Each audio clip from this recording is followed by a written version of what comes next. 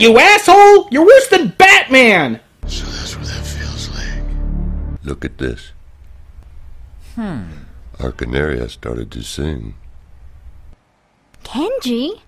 Sartrate 7? Huh? It's a new club for people with more money than common sense. I've been there before. Okay. Point to you, anime. That was a good one.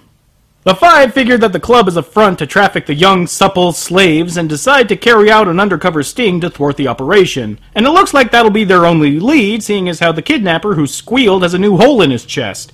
And for some reason, the anime decides that this is a perfect chance to have a non-sequitur video game parody. Before your very eyes, the forces of hell begin to rise once more.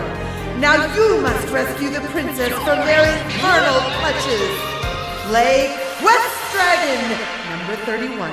Pray for eternity. A new legend will be born.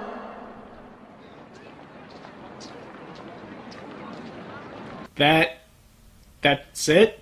You went so far out of your way for a lame Dragon Quest joke, and then, as if to spite us, you just let that joke hang in silence like a bloated corpse at the end of a noose for 5 seconds. Did Andy Kaufman write this? The girls set out on the town trying to act as the honey in a trap to capture the McCoy gang in the middle of an abduction, which means that Maki has to wade through the painful sight of white people dancing, while Raimi is... in hell?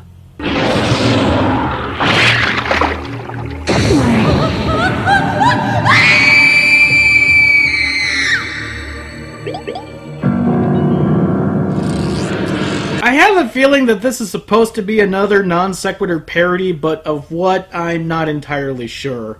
But what I do know is that the music is entirely wrong.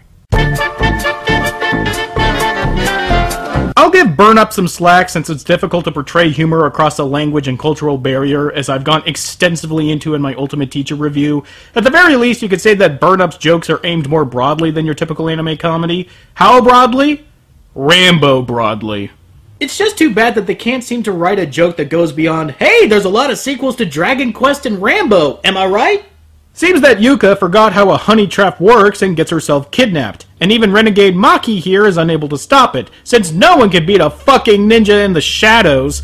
The girls manage to recover at the police hospital, and yes, the police have their own hospital in this world, when they find out despite everything that happened that night, the police got nothing. How'd it go? It didn't. Well, why not? Same reason as always. We got no solid evidence. Until we can prove it was McCoy, the top brass won't give us a warrant. A cop being kidnapped from his nightclub isn't enough? Circumstantial. So, the fact that you got a confession from a known member of the McCoy gang saying that they like to hang out at that bar, and you also know for a fact that several of the kidnapped women were last seen at that bar, and yet... Circumstantial. The fucking cops and Gone Girl were better detectives than these assholes, and those motherfuckers couldn't smell fish in a Seattle cannery. So you say you were hit by this blunt instrument and lost pints of blood? Yes? Where were you hit again? 'Cause you don't look like you have a wound that's capable of spurting that much blood out. I don't know. Well, that's good enough for me. Who's up for shenanigans? It looks like it's more than just police incompetence that's keeping McCoy free, though. Chief, can't you do something? McCoy's got some powerful friends. You're the ace detective. You go figure it out. There's gotta be a way. Do you think I'd be sitting here if there was? That wasn't a clip. That was the entire scene. All right, that's it. There's only one thing left to do. Maki, you don't mean... We can't! It could cost us our badges! And what about Yuka?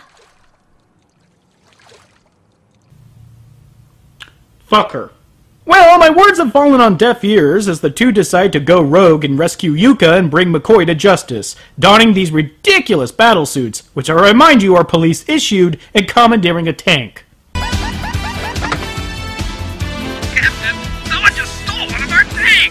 Oh! God. Is this guy Kirk Douglas, or did he take this call during I just ate Thai food fiery shit? We've got reports of gunfire in Sumida, Section 4, Block 7. Let me scramble the SWAT team, Chief.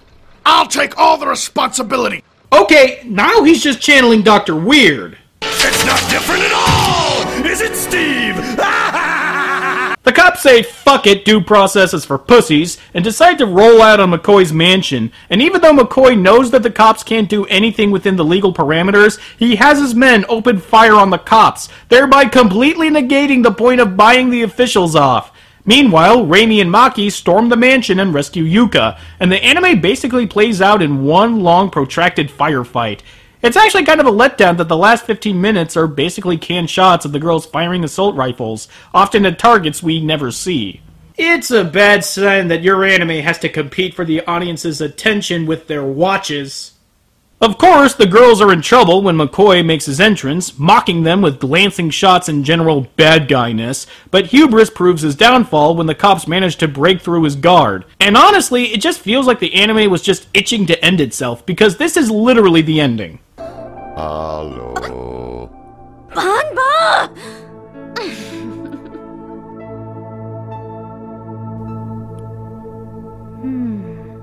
And that's that. Well, that was certainly worth $20. The anime is barely 40 minutes long, and considering what happens in that 40 minutes, they really had to stretch the paper-thin plot to get it that length. I have covered plenty of different kinds of anime over the years, but this may be the first title I would call inconsequential. There is literally nothing about the show that justifies its existence, which is made more painful by the fact that it does have the capacity of some surprisingly good jokes and impressive moments of animation, but it simply doesn't have enough of the both of them. Even the most forgettable anime I've talked about does serve and meet a need that the viewer might have, but I can't think of one reason to watch Burn Up. It's not bad enough to be funny, it's not good enough to be good, and it's not sexy enough to be fan-wink material. I suppose you could take this to mean that Burn Up is one of the worst anime I have ever reviewed on this show, but I wouldn't even give it that much, because it doesn't deserve to be the most of anything. It just exists. That's all I can really say about it. Well, lucky for the both of us, I do have a lot to say about our next title. It's about time we dropped in on our favorite